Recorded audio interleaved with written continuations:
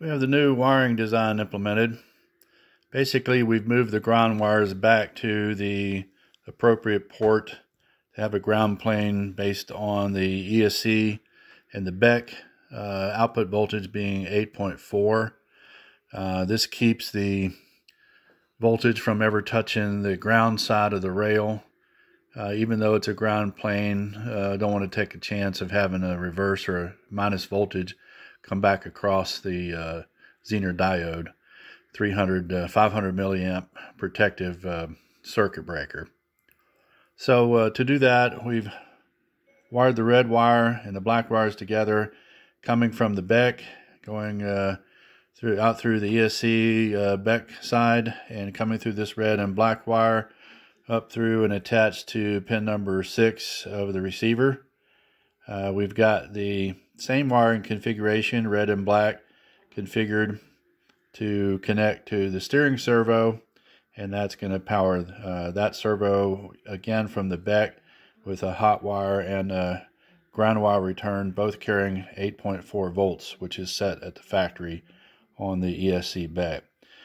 From there, the LED is configured as it was before. It just comes on when the ESC is turned on. And the only 3 changes we made is we now have single control wires, 3 white wires coming out of pins number 2, 3, and 4, which will respectively carry the signal wire about 3.5 volts coming from pin number 2, that's going to go out through the same system and up to the input portion of the flight controller, and that pin number 2, which is the steering servo, is going to go to pin number 4, which is the rudder input. We'll have pin number 2, which is the ESC throttle, go up to pin number 3, which is the throttle for most of the airplane configurations, and pin number 3 will transfer a control signal across to pin number 3 on the output side, which will also go to the ESC control input.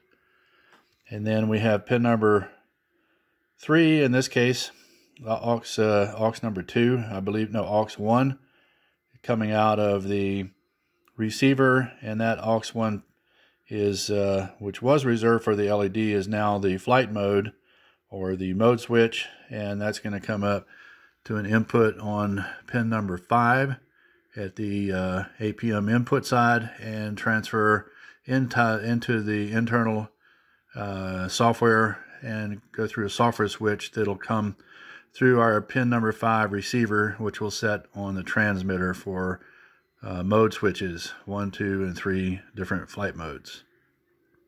From there, it's a simple smoke check, and we're going to do that next.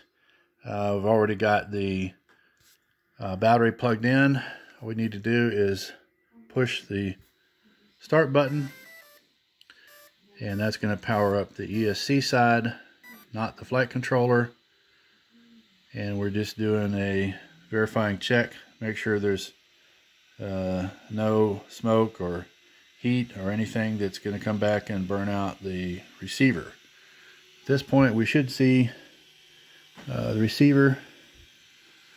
No, it's not set there yet. So we'll have to go walk through the binding process, make sure we bind the receiver to the, oh, there it is.